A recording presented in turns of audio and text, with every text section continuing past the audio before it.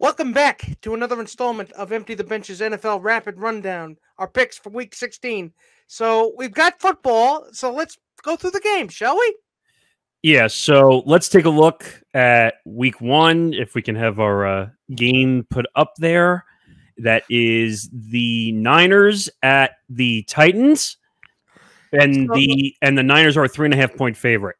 So this is taking into account all the COVID positives and the injuries. So you know what?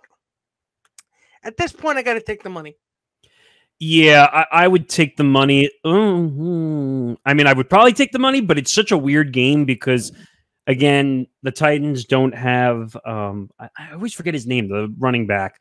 Derrick Henry. I don't know why I keep forgetting. If he wasn't hurt, he would have been the MVP this year, probably. And Ryan Tannehill is starting to come back to earth like his Miami Dolphins days a little bit. So, yeah, you know what? I'm going to take the money on this one. And actually, let me just get Tom's pick. His pick was the Titans. So we're all... Oh, he's taking the Titans. Yes. He's going upset city. So you know what we're going to do? Yeah, put that in. We're going to do upset city. Well, he is. He's going to do upset city. We're going to take the money. All right. Yeah, we're taking the money. Moving on to week two. Game 2. Colts at the Cardinals. Oh, excuse me. Browns at the Packers. Browns at the Packers. I can't read right now. Don't mind me. We've got the Packers by 7. So you know what? I'm also going to take the money here because really Baker's still in COVID protocol. So yeah, they don't have a chance. Yeah, this is one of those games where, like you said, Baker's in COVID protocol. Case Keenum is in COVID protocol. I never thought I'd have to hear that name again to be a backup quarterback. So I don't know whether they're actually going to get Tim Couch out there as quarterback for the Browns this weekend or who it is, but still, take the money. Why don't we just get Michael Vick at this point? So all three of us are taking the money. We're all taking the money at this point. All right, now we can go to the game that I was about to say. Colts at the Cardinals. Cardinals are a 1-point favorite. Interesting. 1 point? That's it? That's it? No, that's not really faith in them. I would say go with the Cardinals, but I would not take that line. I don't think it's going to be just 1 point. I think the Colts, well, let's look at something here. The Colts just came off a high, beating the Patriots. Yes, and the Cardinals are coming off a loss to the Lions, but two completely different teams. Two completely different teams.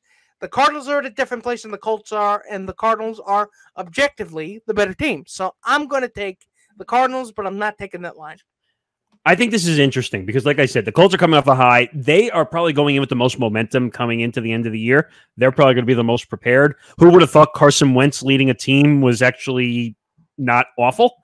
I mean, you have Jonathan Taylor, who's probably the top running back now. If Derrick Henry wasn't hurt, Jonathan Taylor is number 1.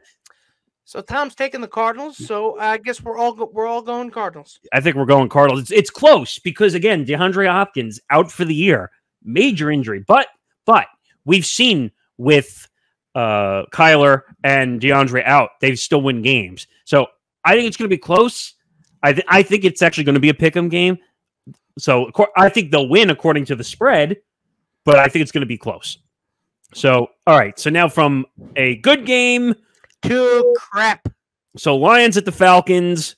So pick your poison here, folks. So I guess I got to go with the money because, I mean, yeah, you beat the Cardinals, but can you do it again? Well, let's put it this way.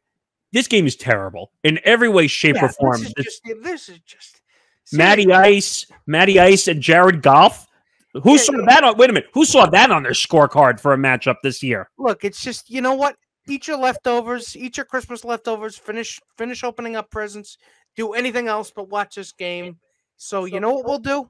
I'll say go with take the money, so you don't have to watch this game. Well, do you see any possible momentum for winning a game or no for the Lions? Hell no. No. No. You don't think so? No.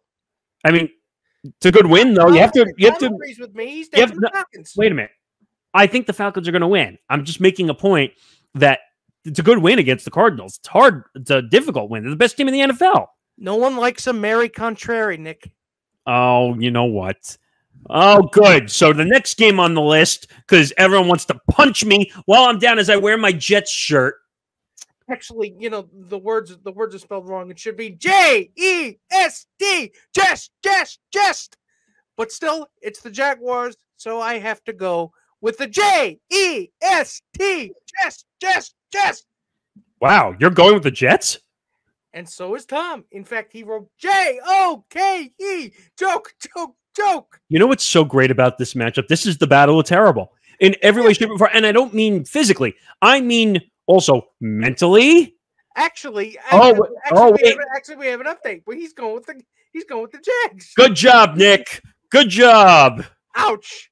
This is what we get when we're alone and we have to control the ship. This is what happens when you give monkeys loaded weapons. Well, so what I was going to say about this game. So you're dealing with a situation, literally kicking somebody while they're down, no pun intended.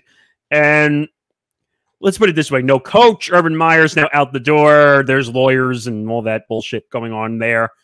And with the Jets, 18 people on the COVID list. And Robert Saleh has tested positive.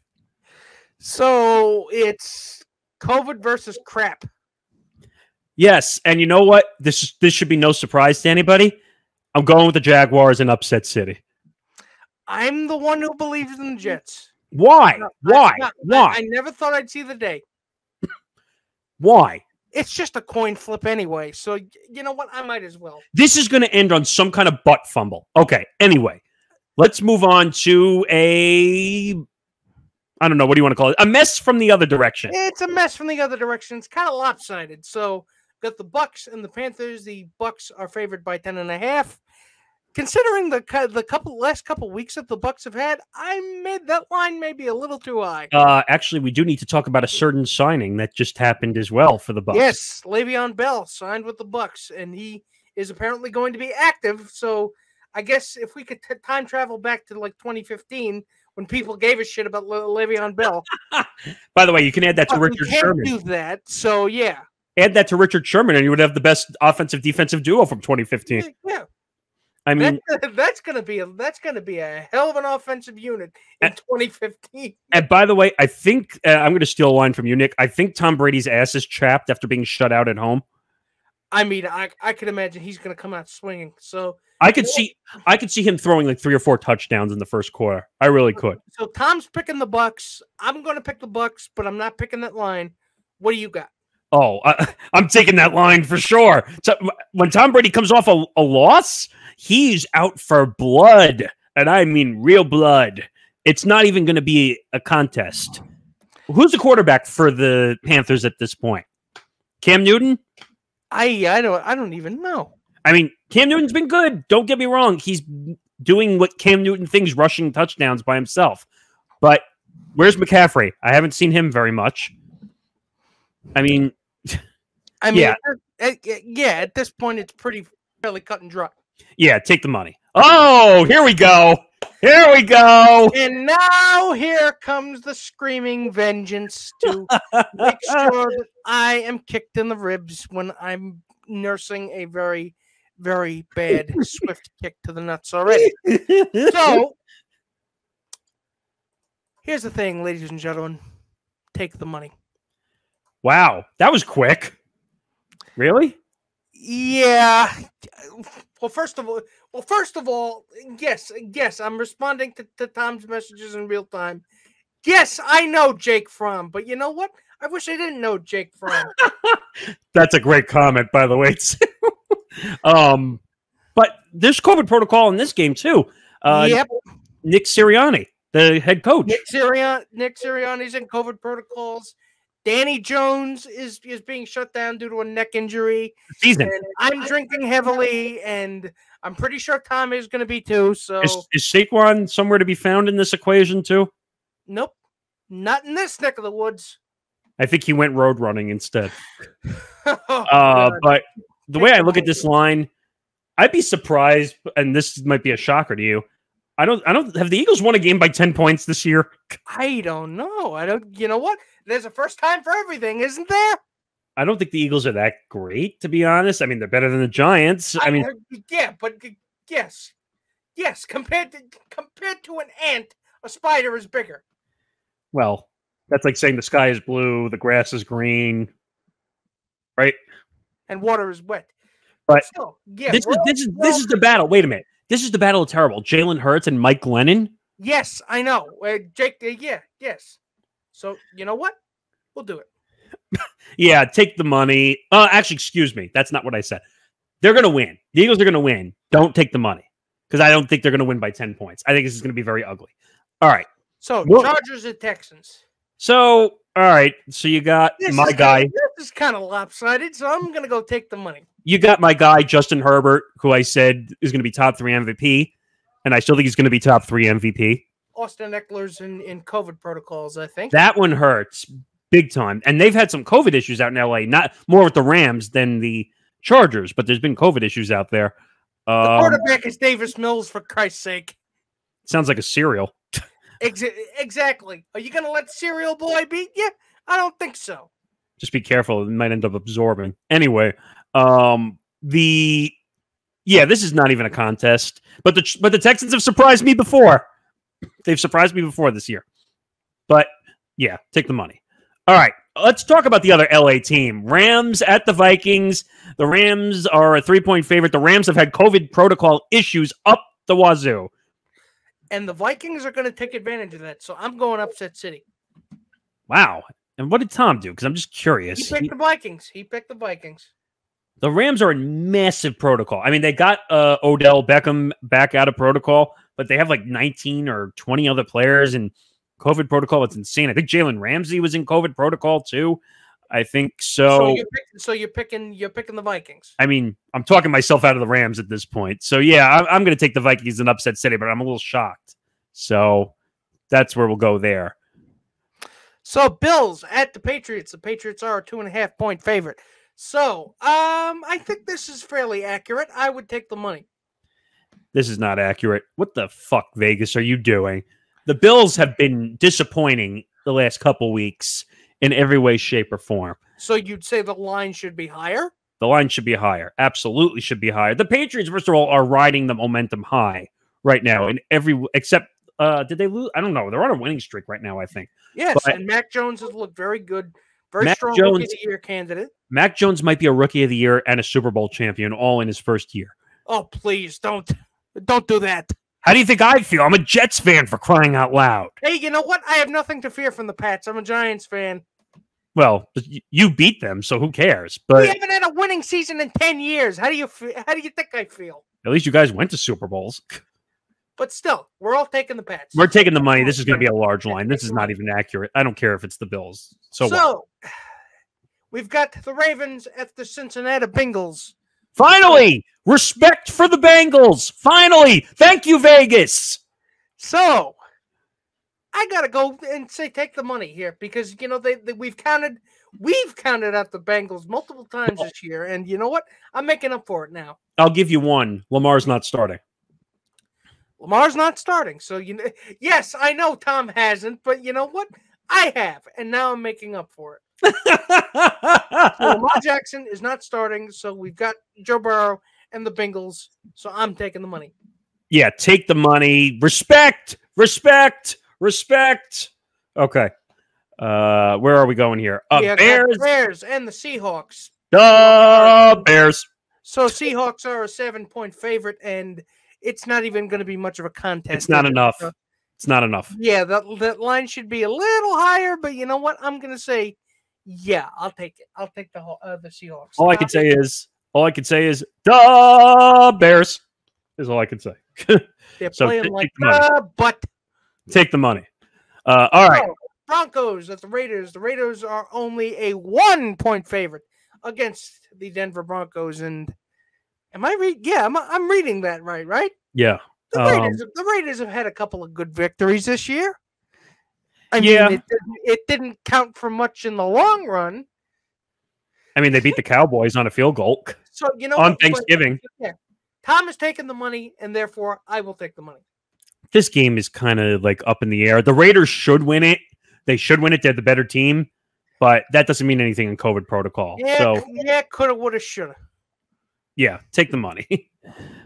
All right, Steelers at the And Chiefs the now. The Chiefs are a 10-point favorite. So Is someone drunk in Vegas with this line? yeah, the Chiefs haven't been that good, and they've been better as of Well, recently.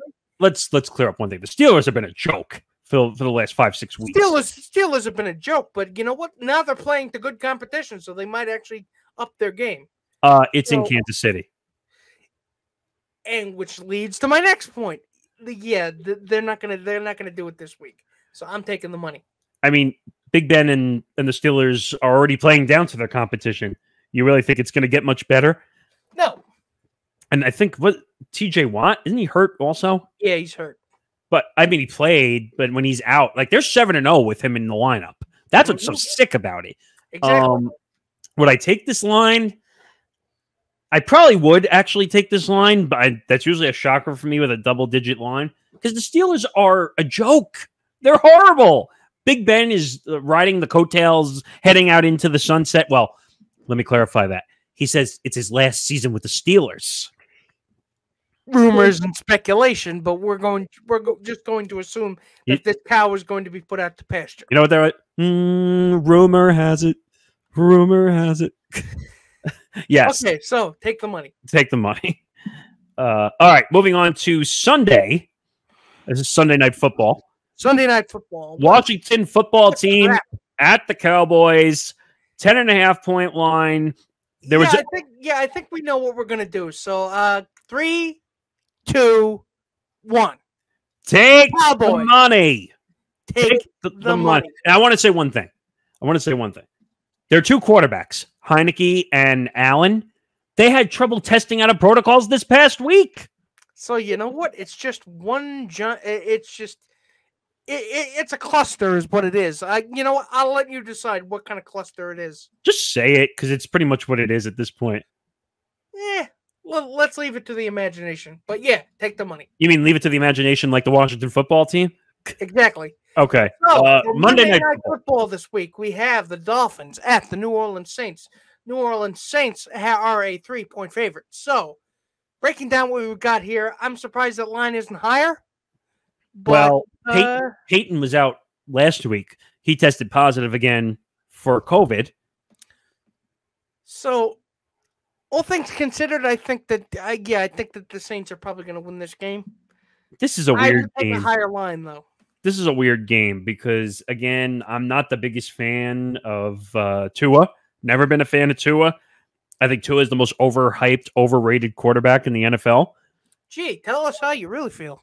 I mean, I'll give them credit because I think they were like 1-6 and they got, or 1-7 and they got back to 7-7. So that's an NFL record, by the way. It's never happened before. Yes, it is. So you know what? But I'm still taking the money.